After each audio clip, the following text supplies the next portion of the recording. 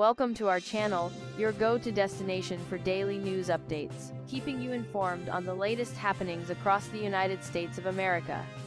BF Borgers, the independent accounting firm for Trump Media Technology Group, has been charged by the Securities and Exchange Commission with widespread fraud. The SEC alleges that the firm operated a sham audit mill, engaging in deliberate and systemic failures. The charges made on Friday do not implicate Truth Social owner Trump Media DJT, which is not mentioned in the SEC's allegations. The SEC accuses BF Borgers of fabricating audit documentation and falsely representing to clients that its work complied with accounting standards. The agency described the fraud as massive, occurring between January 2021 and June 2023, and affecting over 1,500 SEC filings and more than 500 public companies. Thank you for watching. Don't forget to like, subscribe, and hit the notification bell for more content.